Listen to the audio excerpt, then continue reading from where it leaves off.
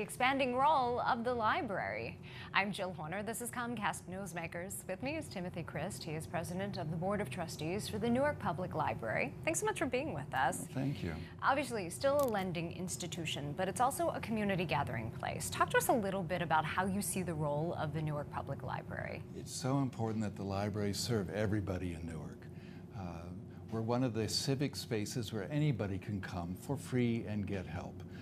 We're having a session for the homeless today where we bring lots of social service agencies to work with them.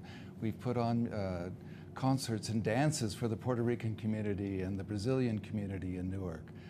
We're doing lots of different things to engage all parts of the community. And with that, let's talk about some of the specifics. You have community events, as you mentioned, food events, dance events.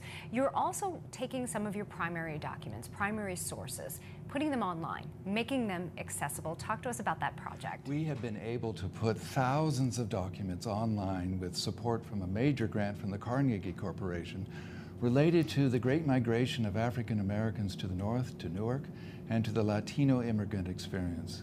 We have one of the strongest collections in the state related to those, and we are taking photographs and diaries and letters and newspaper accounts, digitizing them, putting them online. They're online at npl.org now.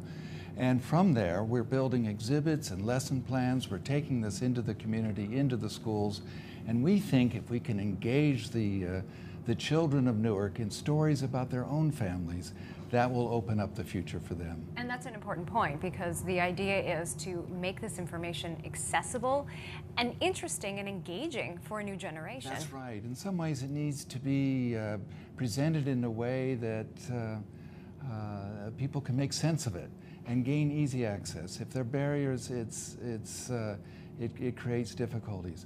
But these are important stories. These are really important communities, and it's important to celebrate their role in our community. And that is an ongoing project for you as a library, and as you mentioned, the goal is to create lesson plans and exhibits related to this process of digitizing all of these documents.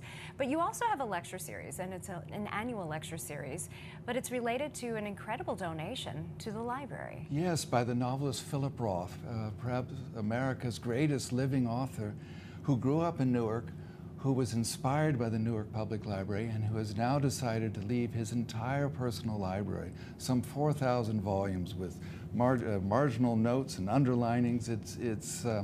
We'll get it at his death, and we hope he lives a long time. But with his support, we created the Philip Roth Lecture Series, and last year we attracted Zadie Smith, one of the best novelists working now, and more recently Robert Caro, the great biographer of Robert Moses and of Lyndon Johnson, and he spoke about Lyndon Johnson's use of political power to achieve the passage of the Civil Rights Act of 1964, one of the most important pieces of legislation, and it would not have happened without Lyndon Johnson. He told a wonderful story. We had students there from Essex County College and other places. They were able to get their picture with him, meet him afterwards. We have the video of that lecture on our website, on YouTube. It was a great evening for Newark with an overflow crowd and a first-rate event. Thanks so much for being with us. Thank you. We've been talking with Timothy Crist. I'm Jill Horner.